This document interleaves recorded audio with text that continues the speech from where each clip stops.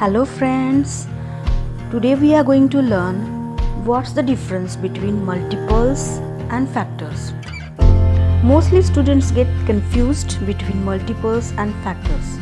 So this beautiful and colorful TLM will help them and their confusion of multiples and factors will be cleared.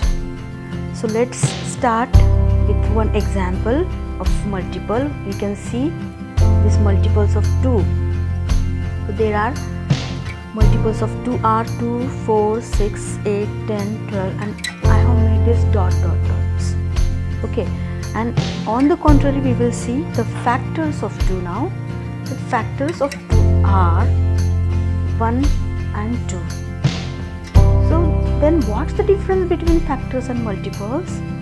So multiples are the numbers which comes into that numbers table, and they are, multiples are endless, limitless, boundless or unlimited.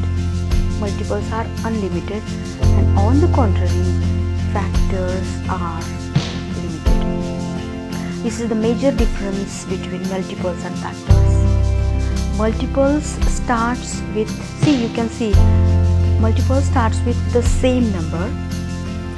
See, multiples of 7 is same number, and factor of any number starts with the number 1.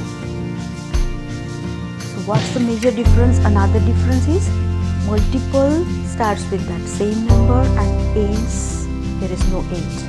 Okay, and factors start with the number 1 and ends with that number itself. This is the difference between multiples and factors. So I hope you enjoyed this. I hope you understood it, so you can use with your students or children. In the next video I will be showing you the prime numbers and composite numbers.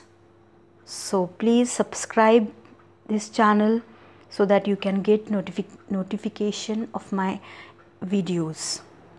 Thank you.